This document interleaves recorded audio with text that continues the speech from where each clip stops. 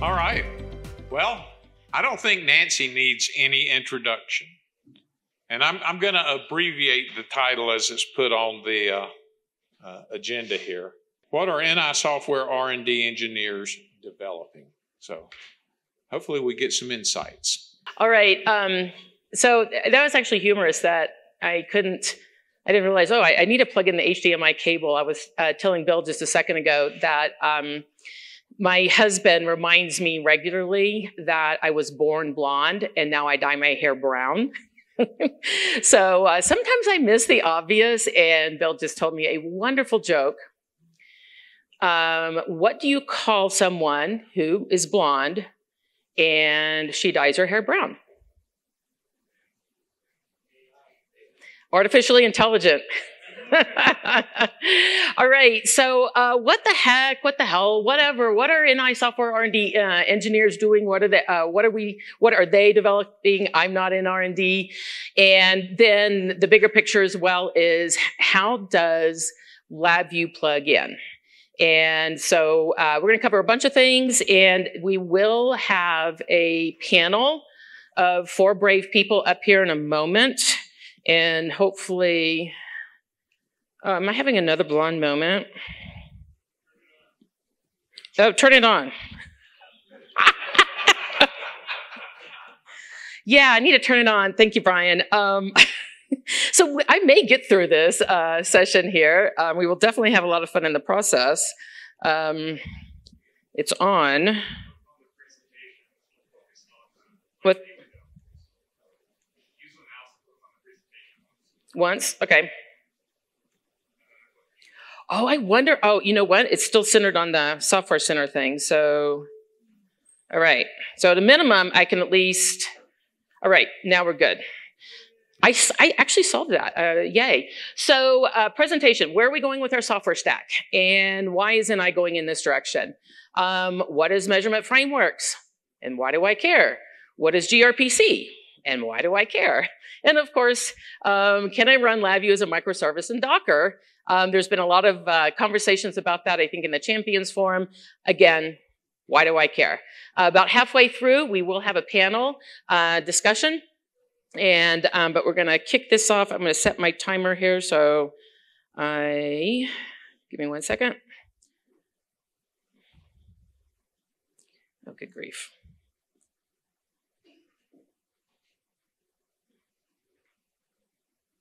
Okay. So, starting, just FYI, don't ask me this question during this session. If we want to talk about this somewhat contentious topic of LabVIEW subscription model, happy to talk about that later after I've had at least a half of an adult beverage. Take a picture here. This is actually really important. So we apologize. It was supposed to be Deb Burke was going to make it for GDevCon, and she had some family stuff that got in the way, and by then, Eric Ruffett already had plans going, and so neither one of them were able to be here as kind of the primary LabVIEW R&D representatives. So Brian, who had some good comments on roadmap, now you have this available, but you know everybody's email anyhow. So big thank you to all of the hard work by our GDevCon board members. I think I got everybody on there. This was my view when I was walking to work this morning. And so I really want to thank you guys for finding such an awesome venue. And it's just gorgeous here, even though it's a little warm. The problem is there's a lot of really fun stores around, and my husband's not going to be happy when I go do shopping in between the conference and our evening event. So, but a big thank you to you guys. I work for National Instruments. I love my job. I am not leaving National Instruments, and I have a side gig. And for those of you that were at GDevCon last year, I did a presentation on harnessing your creativity. And so my side gig is really about delivering workshops and keynotes about harnessing your creativity and getting familiar with doing that on a regular basis. So this is the thing that once I slowly start retiring, then this one kicks in, so I'm still having fun. So on that note, if you have not seen the TEDx talk on this topic, so you know kind of what I talk about, you can just search YouTube, TEDx, my name. And here is my disclaimer in case anyone from legal at NI is watching this. Henson LLC does not do LabVIEW coding. We do not do TestStam. We do not do System Link. We do not do anything, and it's not a we, it's just me, that either competes with NI or any of our partners. So I just want to make sure that's super clear. If you want to know what that image is, it's actually a tree frog. And if you haven't seen my TEDx talk, then you'll want to go see the TEDx talk because you want to know why the heck is a frog there. So on that note, at NI, I am in the services department. And I'd like to come back to the slide because I used the slide last year as well, because this is how NI is organized now into business units. This is how decision making is done with regards to where does the money go? Where are we going to make our investments? And so some of the things that we're going to look at today were actually funded by the semiconductor business unit. There's a lot of money there. And we're going to be able to re-leverage it in transportation, in ADG, and as well in PBU, or portfolio. So within services, we mostly support aerospace, defense, and portfolio. And we do a little bit under semiconductor and transportation. So another thing, another disclaimer. In the services organization, NI originally built up the services organization not to compete with partners, even though occasionally something goes crosswise. The intent was we had a couple of customers that wanted to go prime with NI, and they needed us to stand up offices around the world. And that's how professional services got started. Today, we are still a very, very lean team. We are not trying to grow substantially as a team of professional services. And I think what we'll be seeing very tangibly is better collaboration. Like there's a variety of things that I'm working on right now, and Ed Dickens can speak to it, that it's like, you know, that goes to DISTech. DISTech is the perfect partner for that. On another project, we're going to be hiring Sierra Peaks. And there's so many projects that even professional services, we might kick them off. We might do preliminary work, but then the actual execution and implementation should be done by a partner. And maybe we do it together. And so I think the dust has settled after our reorganization, that is our motion going forward. I know of a couple of incidences in the past where, like I said, it got a little bit messy. That is not the norm. And so if you have any questions about that, you can talk to Lyle Shuey, who is the consulting partner manager who has a fantastic business plan moving forward. He's waving his hand in the back. And, or you can talk to me. So quick disclaimer, let's move on to the fun stuff. Take a picture. I'm not going to spend a lot of time on this because I really want to talk about the roadmap of how LabVIEW connects to everything else. So I'm going to talk slowly while you guys grab your pictures. There's information up here on native gRPC. We will hit that. Python. And if you look at this, you'll see that from an NI perspective, LabVIEW always has been a first-class citizen. It will continue to be a first-class citizen. And then you'll see Python and C# or .NET really being first-class citizens as well as we move forward. Here is the second picture to take for the roadmap. So capture this, ask all of your questions at the LabVIEW roadmap discussion that I showed earlier. All right. So who was at the CLA Summit 2013 in Austin when Brian Powell did the presentation on stories from the old geezers on the LabVIEW R&D team? Who was there for that? Absolutely hysterical. Brian, you might need to rerun this one again.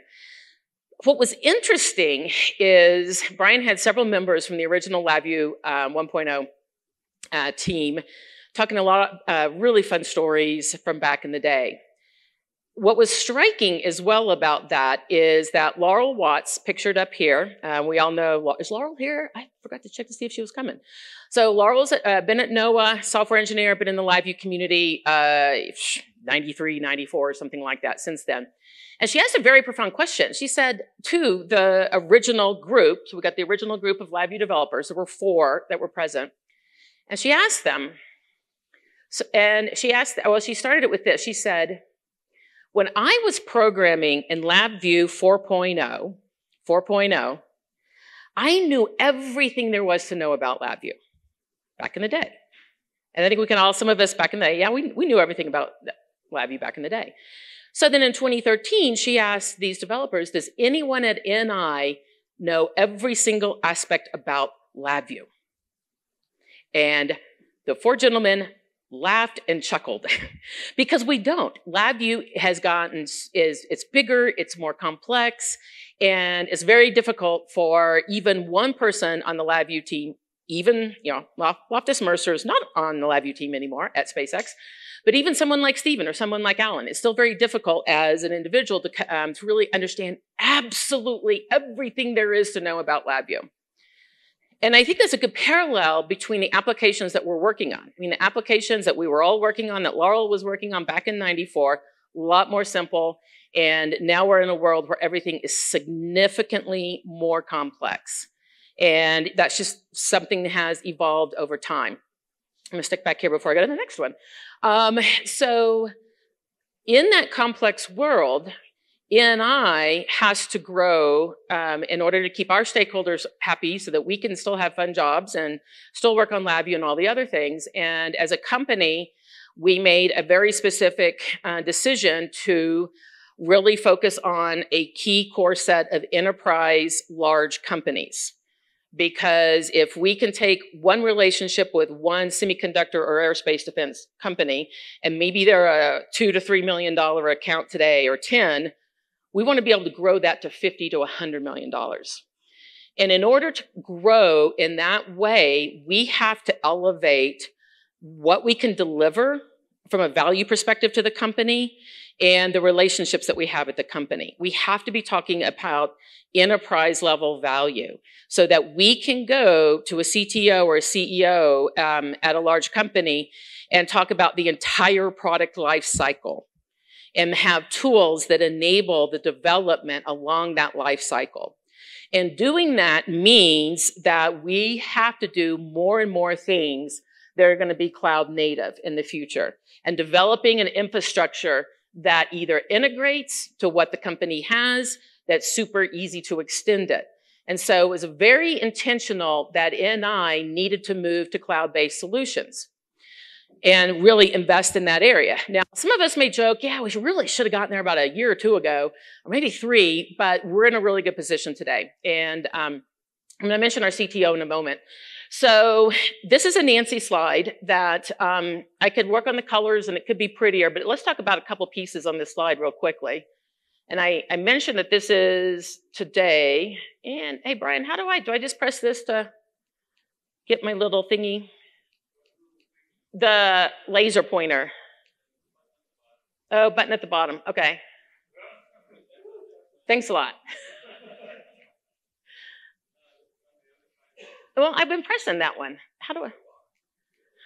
The other bottom. All right, so I don't have the laser pointer today. But anyhow, but let's think about our software stack. Let's look at the left-hand side first. So generally speaking, you can take all the complexity that we build out with LabVIEW, with TestStand, with VeriStand, or pure LabVIEW. You got a GUI.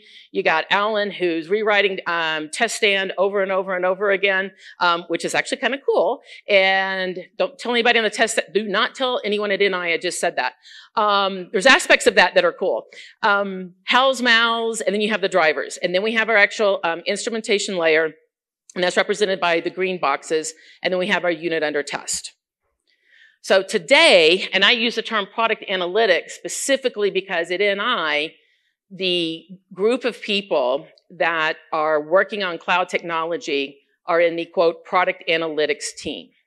So this cloud right here is a little bit of a lie today, and it's kind of one of those fuzzy things.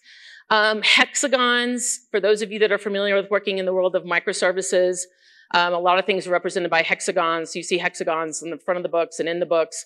And that goes back to some of the original design patterns going back at, almost 20 years ago. So anytime I show a microservice, you're going to see it as a hexagon, except for the fact that some of these really are just services or service-oriented architectures. And so I don't want to confuse that too much, but basically there is stuff in the cloud somewhere. It could be a web service, it could be some other kind of service, and it can be, of course, our microservices. And sometimes there's some things that we can do for you with System Link, and then sometimes there's things that you're building out on your own. Hence, Derek is building out his own web server. Brian has a different solution as well. But there's all this cloud stuff. Where we're headed is more and more cloud stuff. And I think that's a technical term, cloud stuff, or cloud technologies. There is a technical term called cloud native, but the intent here is over time, not just on the aspect of analytics, but the pieces of the stack that were sitting on a tester and sitting on a CPU, over time, we're going to want to move some of that to the cloud. So the obvious scenario is you got an edge device, you got a digitizer, you grab the data, you push it to the cloud, and you got a hyperscalable cloud solution that allows you to compute analytics in a way that you can't do today on a specific server. The other thing is some of the things that are talked about in industry, because we're working on projects at large companies, and there might be an aerospace defense contractor or a semiconductor location or even transportation, and they have a bunch of testers and the utilization for each hardware stack. So picture I invested $80,000 in this stack of hardware, but it's only being used 20% of the time. So that's a horrible investment. So in a future state, we want to be able to say, oh, here's a specification. From that specification in a cloud-based service, I am then going to derive to the actual test strategy and the actual tests that need to be done and the limits and what piece of hardware can actually run that test. And then I can have a floor of test equipment, and then I have a cloud solution up here that is distributing different tests to different testers based on what needs to be done. And there's so much else to this, but that is a simple example of one of the things that we see in industry and one of the problems that we do want to solve. Because if I invested 80K into this piece of hardware, PXI and everything else, I want it to be running 75% of the time or 80% of the time, because 20 is not going to cut it. So there's a lot of things that are actually sitting on the tester, and by things I mean software components, that we can eventually push into the cloud. And so this is forward thinking, like 3 to 5 years, and this is a group of forward thinkers. And so we want to introduce this topic, and when we get to the panel, we're going to jam on it just a little bit more. So this is the concept. If you want to go back and look at more information, this is actually a screenshot from the NI Connect keynote, and Thomas Benjamin is our Chief Technology Officer, and you can go to his session, and he's going to give you some more details. As a side note, let me ask this question. Who came to NI Connect? Was that anything near NI Week? Nope, not at all. That was intentional. And the intent of trying to get the very first post-COVID event going was to make it an event for the larger customers. And so the Raytheons and the Qualcomms and the ADIs and those account managers, and keep it really, really small. If we go back and look historically to NI Week was composed of two things.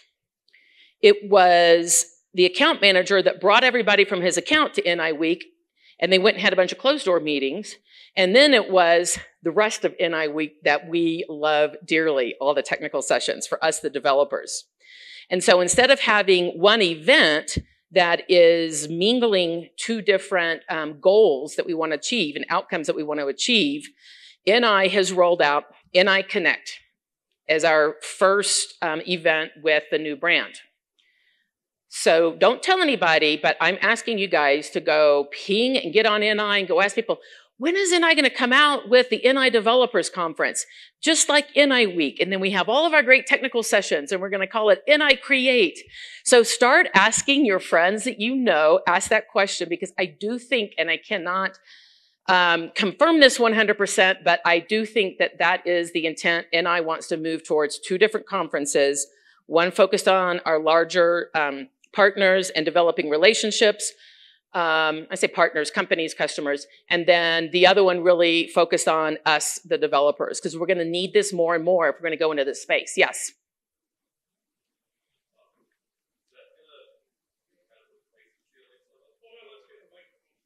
Okay, the question is on, will that replace the CLA summits? The CLA summit is a completely different thing. Happy to have a conversation offline. Eric Ruffett is working on that. There is an open position at NI, and I am not recruiting from anyone in this room because I don't want anybody to get mad at me, but we have an open position for a developer community manager. That would be LabVIEW, Test Stand, and more. And that position has been posted for a while. And that's the person, when that gets filled, we're going to have someone whose job it is to make sure we're doing the right events for developers, which would include, you know, some kind of NI Week thing and moving back to some kind of a CLA summit. So a lot of us want to see that happen. We need that person in that role to actually make it happen. But great question. So this is where we want to head. We want to head to this place where there is this cloud-based infrastructure, and there's all of these things that can happen. And if you go look at Thomas's presentation, and if you're familiar with microservices and some of the terminology, he's going to describe a lot of the things up here. And if this is too much, then let's look at it this way.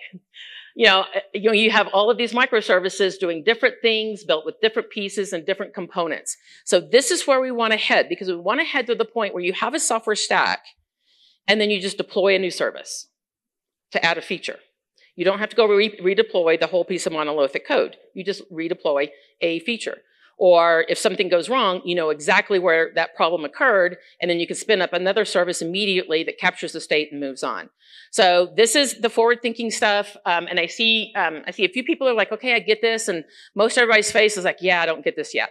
It takes a while to get it, and we'll talk about that more when we get to the discussion panel. But it's important because as NI is building out this piece of infrastructure, a lot of the technology that we're going to release, I don't know if we really call it products or offerings, or we just push it out on GitHub, will help support this, is also a group of tools that will help us in developing LabVIEW applications that connect to non-LabVIEW infrastructure. So, quick question. How many of you have the luxury of only working in LabVIEW, and that's the only language you ever use? Okay, I expected about that. So you guys are the ones, I'm very envious. And then the rest of the hands, how many of you are having to connect to something else? All right, keep those hands up. Is this sometimes a royal pain in the ass? Yeah, I'm seeing some head nods. Yeah, I guess I'm not supposed to cuss up here, but I just did twice. So LabVIEW connected technologies. We've seen a little bit about the G-Web development toolkit and some really good stuff there. There's connectivity to System Link, if you're not aware of that. When I take a sidestep and talk about System Link real quick, System Link, as it is shipping today, there is a cloud tool that allows you to do some nice GUIs and things, but it's basically a service-oriented architecture. So client-server architecture. I can send data from Test Stand into System Link. All I have to do is turn it on. I can, with LabVIEW, create tags that go into System Link. FlexLogger pushes data into System Link. And so when I first saw System Link come out, I was like, wow, that is a transformational technology, because then I, as a LabVIEW consultant, either by myself or with a small firm, we can now start pushing data into this cloud technology that provides so much more to my customer. Right now, I know NI is doing a lot of the System Link stand-ups. There's money in there. There's a lot of money in there if you're doing System Link stand-ups. We need more people to do it because we can't get to everybody. We're going to talk about gRPC. We'll talk about that in a minute. and we're going to talk about measurement SDK. So here's the roadmap. Take a picture of it if you want to. I scratched a bunch of things off of here. But if I look at our entire software stack, System Link and O+ is the second thing there. That's a really big deal. We're doing automation with model-based system engineering. There's some really cool stuff happening there. There's this data studio thing that it's going to eventually be a little bit like Requirements Gateway, I think. And then, of course, we have measurement frameworks and test stand. So those little dots there are kind of real, and I'll speak to a couple of those. So we're going to spend, because I want to make sure I get the panel up here, and I am going to end up being 5 minutes late because I started 5 minutes late. So everyone's forewarned. gRPC. Who knows what it is? Who's like, yeah, I've heard of that term. I don't really know what it is. Excellent. All right. You guys are going to hear enough of me up here. Who knows what it is and wants to explain it? And Jeff's got the microphone for you to explain what gRPC is. Did somebody want to explain it? Excellent. Thank you, Jim. All right, I'm not an expert, but protobuf is a binary protocol for exchanging data. And I think that gRPC is essentially a set of tools for taking APIs to kind of remote procedures, basically, and describing them, and then to be able to auto-generate code in different languages for communicating with those services over the protobuf. Well stated. And to dive into this a little bit, the value here, it is a transportation layer. You're going to build your API. What's unique about gRPC is it's relatively new.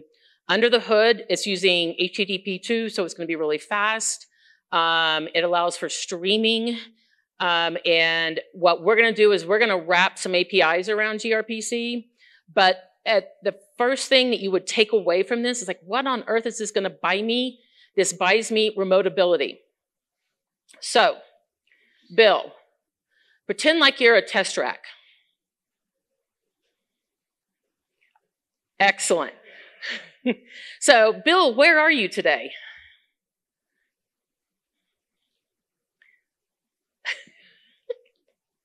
I wasn't expecting questions. I'm in Golden, Colorado. All right, Bill's in Golden, Colorado.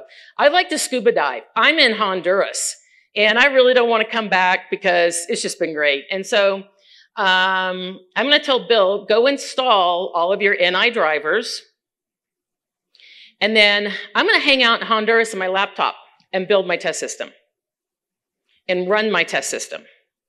My laptop does not have any drivers installed on it at all.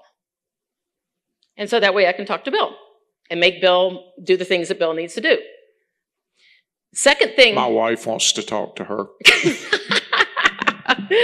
So the other thing I can program Bill to do is, let's say, not only, but the reality is I don't want to just talk to the instrument drivers. I want to be able to run test stand and run sequences. So then I go make sure that test stand is installed on Bill, and test stand has a gRPC API. So in any language that's supported by gRPC, so there's Python, and we're going to put LabVIEW wrappers around it, and it's C#, and it's a bunch of other languages. Just grpc.org. You'll go immediately see the list of languages. I'm spacing out on them. So then I, in any language, can sit in Honduras. That would be Roatan, Honduras, or Guanaja, Honduras, and program Bill through test stand. Or let's say Alan has built this amazing application, and it's all LabVIEW. And I'm some snotty C# person. I'm like, Alan, you built it all in LabVIEW. I can't, what am I supposed to do with your LabVIEW app? Well, then you go install Alan's app, his actor framework app. So we install the actor framework that Alan built on Bill. It's running in LabVIEW. I can then be in C# because there's going to be a gRPC interface so that in any gRPC interface language, I can run LabVIEW code. I know, it's weird when you're like, okay, how does that exactly work? But just know that in any gRPC language, I can run my NI drivers remotely. I don't have to install them on my laptop. I'm going to have access to the teststand API. I'm going to be asking for volunteers to participate in some work groups moving forward. And then the third thing is I'm going to be able to run my LabVIEW code. So that right there, the investment in gRPC is really, really powerful. You guys are going to have the slides so you can kind of see, yeah, sometimes LabVIEW is going to be the server. Sometimes the hardware is the server. And so, you know, what is it? It really depends on what you're doing. But the important thing is it's connecting LabVIEW to the rest of the world, and it's connecting the rest of the world to LabVIEW. I'm real excited because I do want to go buy some land somewhere in Honduras or Ecuador one day.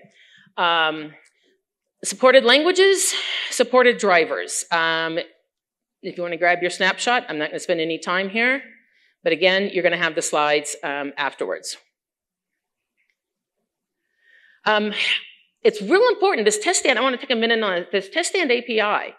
So now I'm going to be able to call test stand from Python, from JavaScript, or any other language that gRPC supports. And that would be the last slide. But what we're doing is, because gRPC, like Jim said, it's a methodology that creates the API, and you have a proto file, and then you have to auto-generate, and then you auto-generate code. For these languages, you're not going to have to auto-generate code. It's just going to be straight out of the box. Just Google, GitHub, NI, gRPC, and there's a ton of information there.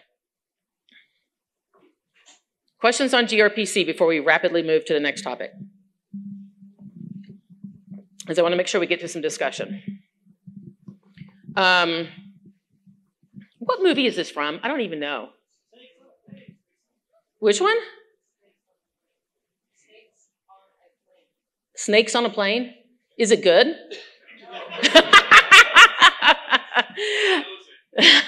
So I stole this slide. The nice thing is you can plagiarize within your own company. So I stole this from somebody in the Measurement Frameworks group. So we're going to shift to a completely different topic. And I'm going to try to explain this in a very short period of time before our brave panel gets up here. Instrument Studio. Does anybody know what Instrument Studio is? All right. PXI instruments out of the box. You can put them together. This is like a cockpit because I've got a scope, power supply, and a multimeter. So with NI instrumentation, I can put all these things together and be able to have an interactive front panel, soft front panel, press my buttons, and send a signal, read it, I have my measurement. There is now the ability to, if you see this on the bottom right-hand side, to create an Instrument Studio plugin with LabVIEW. Woohoo! We're doing this at a lot of different customers right now, but this is really only the beginning. Why is this important? The workflow we want to move towards is build out your instruments with LabVIEW. It'll be a soft front panel hosted in Instrument Studio, and you test it, and then you're going to be able to run that measurement exactly as is within test stand. And that becomes valuable because then you build the measurement one time, you drop it into Instrument Studio, you hand it to the developer, the design engineer, so he can figure out exactly what he wants his measurement to be, and then that measurement gets moved into test stand. Pretty much seamlessly in the future state. Not quite to the future state yet. And that becomes very powerful because then we build out a group of measurements that we test, we reuse, and we're not going back and twiddling with source code over and over and over again. I mean, I spent a lot of time in aerospace defense, and everybody's reinventing drivers, and they're reinventing, oh, I need to do a voltage measurement. How do I do and they're starting from scratch. Why not just have a voltage measurement soft front panel that gets reused over and over and over? And if you know you have to extend it, there's creative ways to extend it. Thank you, Solid Principles from Uncle Bob. So in this quick video, and I'm going to show this video, and I'm going to make sure that you guys have access to it. I'm going to show just a couple quick things, and then we're going to get to our panel. So while I'm showing a couple things, if my brave panelists, and that would be Brian, Omar, Steve, and Derek, thank you, could make their way up here. So right here, you will see when I'm building things. Oh, is it playing right now? Oh, there we go. This is how I configure all of my different instruments into my instrument cockpit. So just think it's similar to an airplane. Then I do all my measurements, and then at that point, I am going to save that measurement configuration. So I don't have to build all that. I mean, I could build this, but I don't have to worry about that. It gets saved at a special Instrument Studio configuration file. Because then when I move into test stand, and I then have loaded my configuration, my Instrument Studio configuration, hey, stop. And once I've loaded that configuration, I will be able, future state, okay, I'm having fun. So you see the soft front panel right there. So future state will be that particular pop-up, that soft front panel for my instrument will run while I'm running test stand. I can pause test stand, make changes in my soft front panel. We're gonna handle all of the instrumentation session management. And then the future state is that soft front panel actually becomes a custom step type in LabVIEW. And so there's a lot of power here for us to be able to deliver and focus on the IP, doing the complex measurement that the customer can then leverage. And so,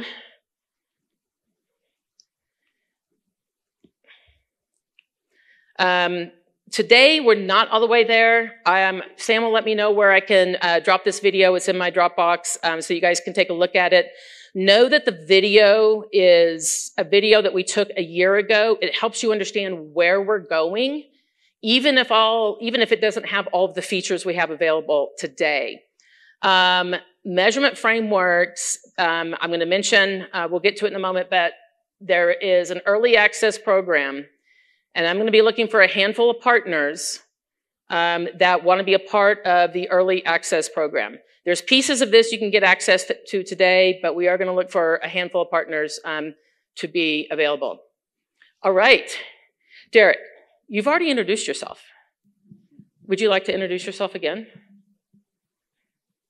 Does anybody forget who I am?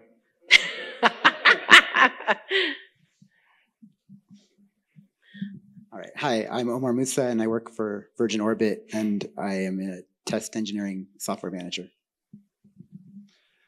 Hi, everyone. I'm Stephen Dusing. I'm a senior project engineer at DMC. And I'm Brian. That's it, Brian? Hi, Brian. All right. So as you guys have been watching this, so this is going to be very kind of extemporaneous, because I just threw a lot of information out there in a very short period of time.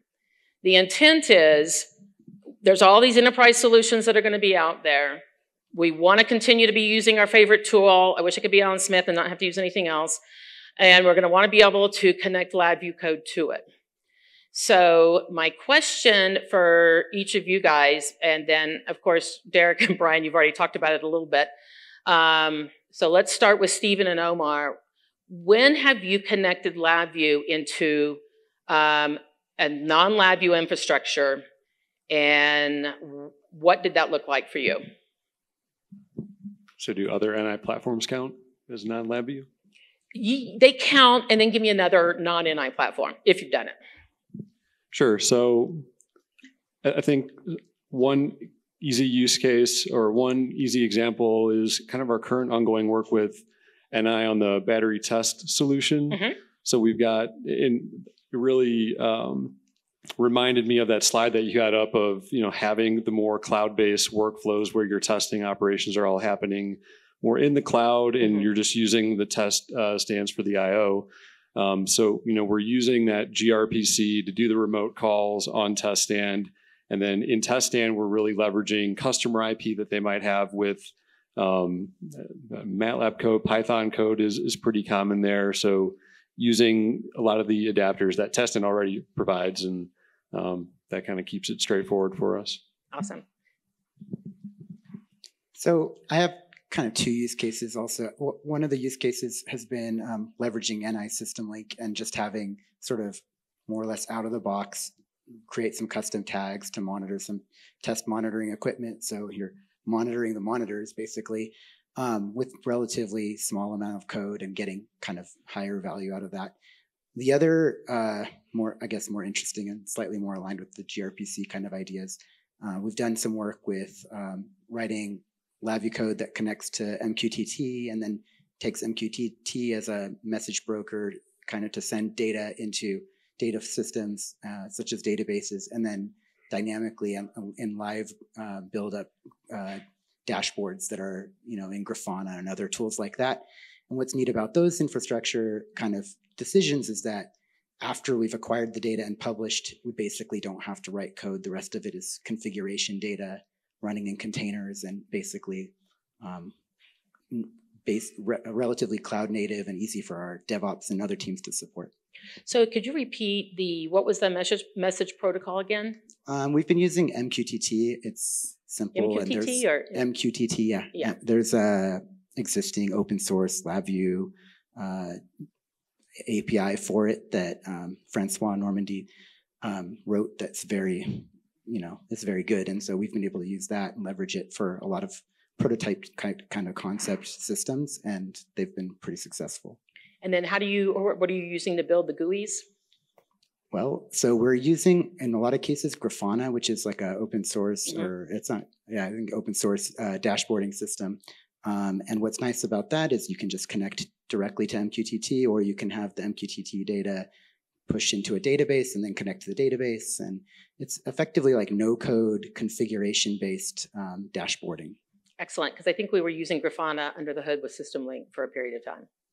Yes. I think it is incorporated. I don't know at this point what the current state is. But yeah, it wasn't the original dashboarding for System Link, and it went into a phase. And I'm actually not, from a configuration management perspective, I'm not on the bleeding edge right now for System Link, so I'm not 100% sure what the dashboarding is using. Excellent. So, Derek, based on what we've talked about so far, what is it you want to go build next in addition to enhancing Derek's web service?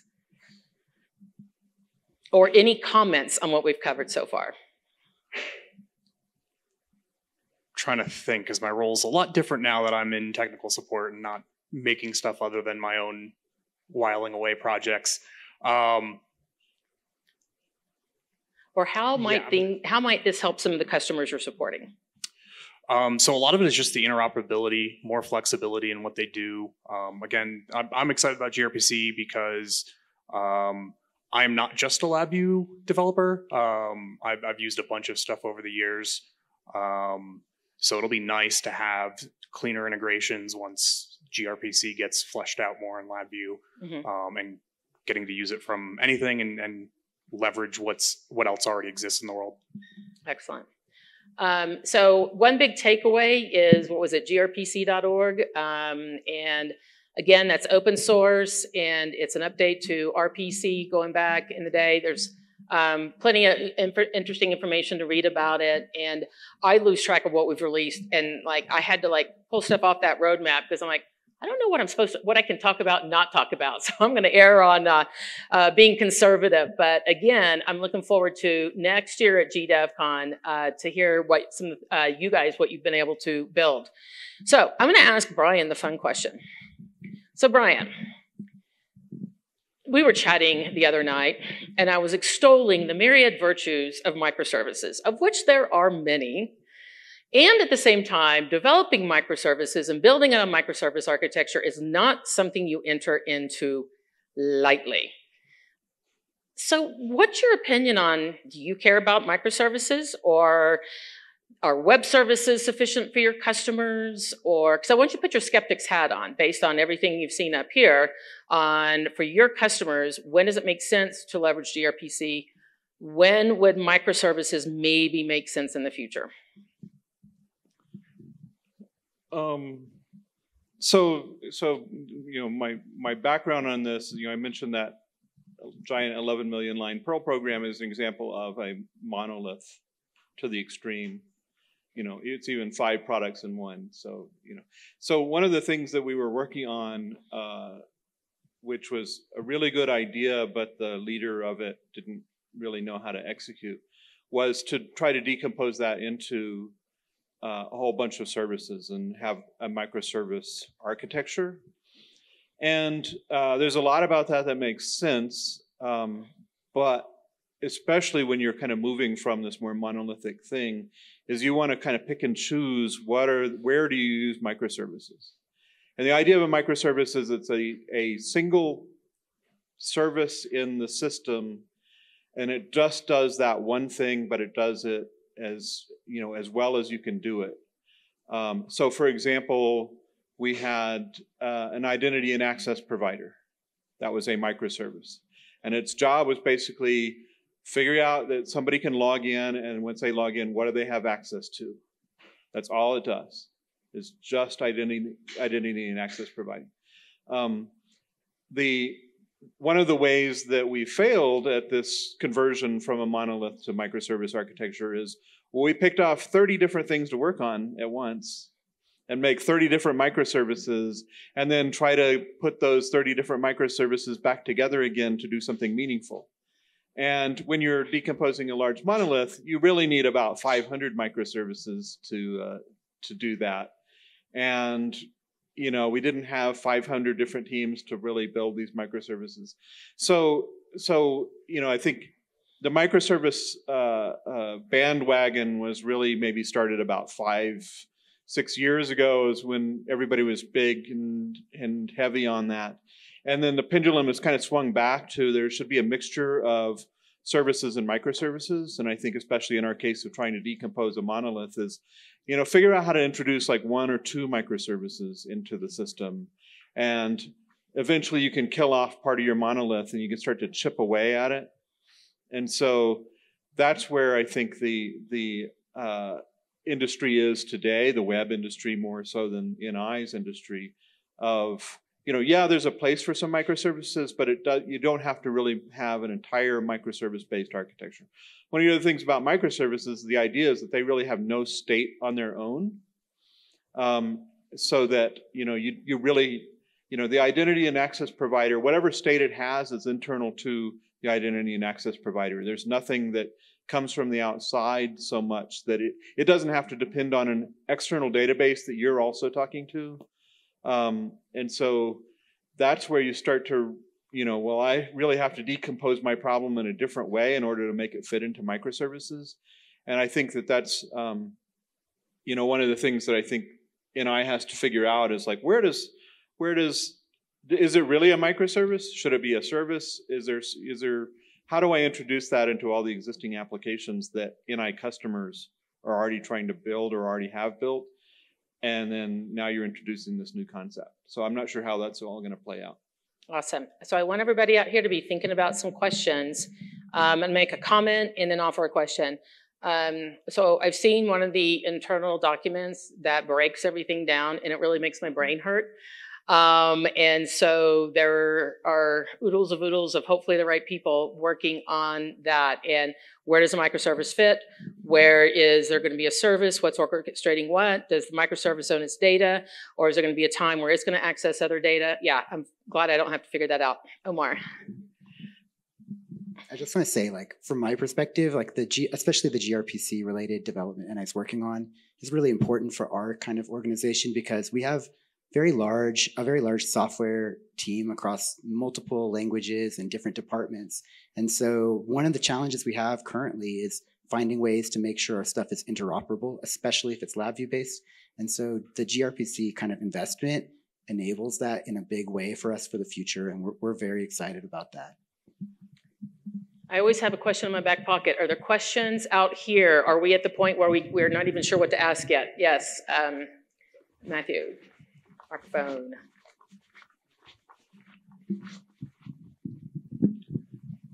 I guess my question kind of goes back to what you were talking about, migrating things from systems to the cloud. Mm-hmm. And I do a lot of work in aerospace industry and with the government. And I just keep imagining that if I were to propose to someone there, hey, I'd like to move some of this service that's on this system to the cloud, they would absolutely lose their minds over security concerns. And I'm just surprised that you see the move to the cloud as being driven by these large, corporate and governmental entities. Maybe you can just fill me in. What am I missing? So I will let you guys answer first, since you're my panel. The cloud doesn't mean an NI-owned server. It just means not the PC of the person using the service, basically. You can have an on-site hosted cloud that's just using the same implementation as what we're building our software as a service platforms with. Yeah, I definitely agree with that. To your point, I was on site last week at a defense organization, and even something like that, where hey, you can set up an internal server.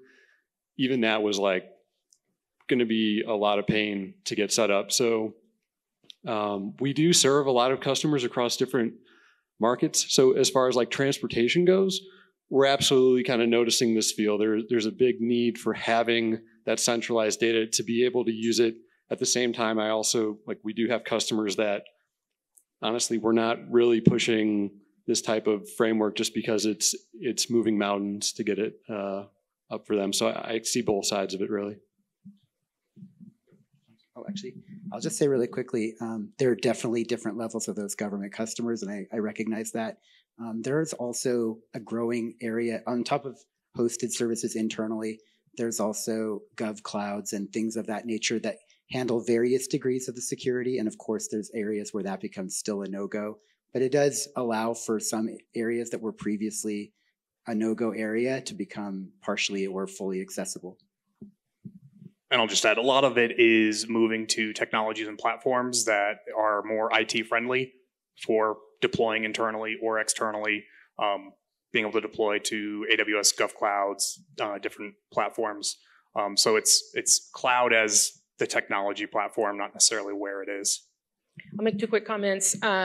Within the realm of private cloud, we had a customer that came to us, an aerospace defense company. You'll know their name once the AutoTestCon paper is published. And they came to us with the exact architecture that Thomas Benjamin had at the NI keynote. And their data center's on site, and it is, if you're not cleared, it's really not easy to even get your car on site. And so they are recognizing that they have to move to that solution, at least at that location. There's also stuff that I had known nothing about that's DoD, and it's around quality assurance with microelectronics and making sure that we have an end-to-end cloud-based way to model and develop microelectronics in a very secure way. So there's a lot of people actually in DoD trying to figure out all this stuff, and there's just too much stuff to know. It's too complex. But both sides, you guys got both sides. Some defense companies are ready, and some are not. One more question? So I'm going to ask an elephant in the room question. What about resources that NI is devoting to all of this? I can't install LabVIEW on Windows 11 without errors, and it doesn't work on Mac. I get mad every time I see the logo for macOS with LabVIEW.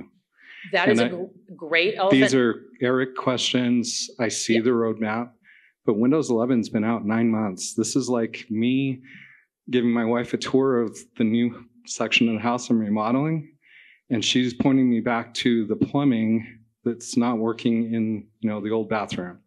We depend on LabVIEW.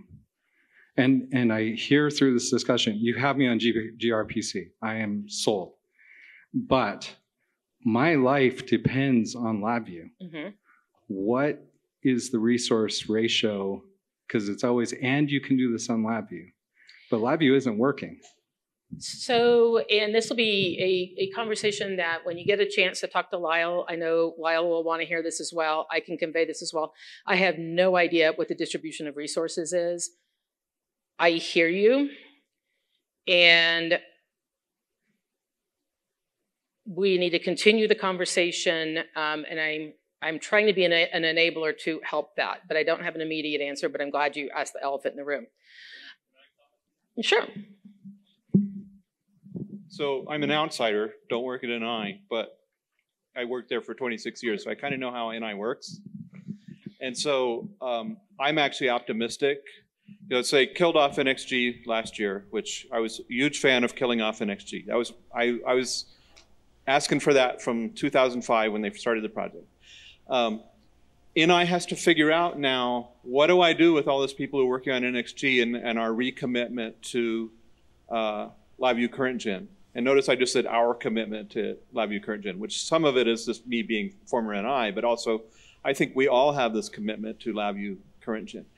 NI spent 15 years and $1 billion working on NXG. It's going to take a while for them to figure out, how do I shift the energy of the company away from that?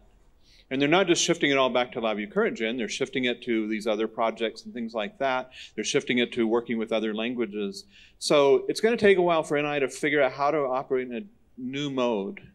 And it's going to take more than a year, it turns out. I think it's probably going to take several years for them to figure that out. But I think part of it is, we talk about moving things like Unicode back to current gen. We talk about moving Zoom back to current gen. All those things are things that can happen, but they have to happen thoughtfully, and you have to figure out, how do I fit that into a product planning process and so on. And frankly, that's not something NI knows how to do easily, and so NI is having to figure those sorts of things out. So I think, basically, we need patience to give NI a chance to prove itself, and I'm not convinced that NI is going to deliver on that, but I'm hopeful that NI is going to deliver on that. I'm going to make one comment on that, and then I'm going to close this out, and then we'll have more discussion later. So Jason, follow up with me, because as Brian was talking, I remember a slide that I looked through in our official corporate slide deck that specifically calls out LabVIEW. And so I want to ask some of those questions. And Brian's right. There is a lot of intentionality, even if we're not getting things out fast enough, to continue to move LabVIEW current gen, or LabVIEW that we love, forward. I am very optimistic we will continue to do that, but I want to ask some of the tough questions. That being said, some of the technologies from that LabVIEW NXG kind of thing actually helped R&D learn in a way that they can move some things forward in current gen a little bit better. And some of that went into Instrument Studio. We did not get the ROI for the $1 billion investment. That's for darn sure. So I want to thank everybody here, but before we head out, real quickly, and dadgum, I'm late, sorry guys.